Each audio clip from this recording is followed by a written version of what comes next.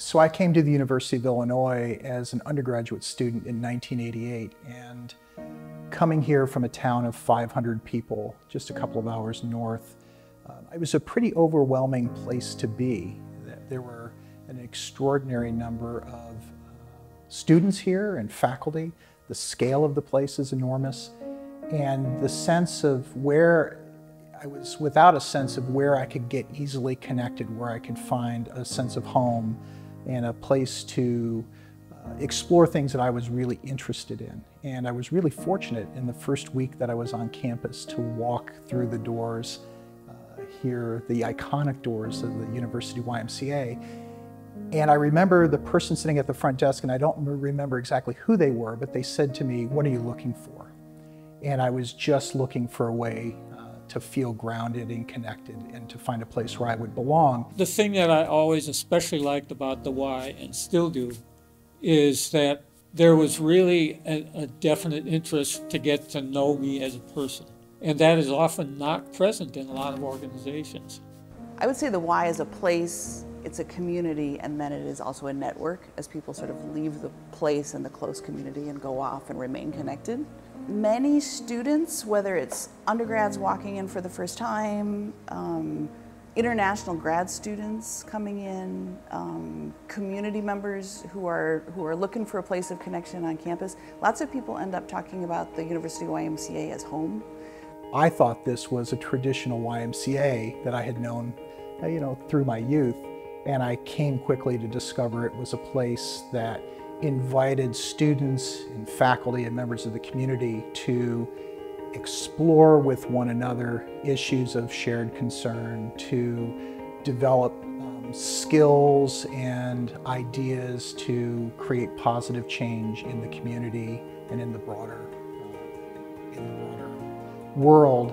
And to me, that there was an incredible sense of freedom and a sense that I could explore ways of living in the world that were consistent with my values. Getting to hear from people's personal experiences and the amount of depth that they had as a person, as part of their communities, changed my perspective entirely. And I can never go back, and I'm really grateful for that. I think some of my fondest memories were just being in the building, and just enjoying a mundane activity, but just with others, and you end up having a really interesting conversation that kind of fundamentally reshapes how you think about something that's really important to you. Yeah, I feel like there were just too many of those moments to pick one, but the pattern was absolutely just being in that physical space and having that opportunity to do that. The YMCA has always been a presence here on the campus of the University of Illinois. It has met the needs of the day, whatever those needs may have been. Lots of different important things have happened here and happened because of this place and continue to happen sort of out in the world because of things that happened here. There's certainly other leadership programs on campus and other things, but to have people who are really engaging with you as an individual and with your cause as an individual and thinking about how to just kind of deepen the mission and deepen the work is really special.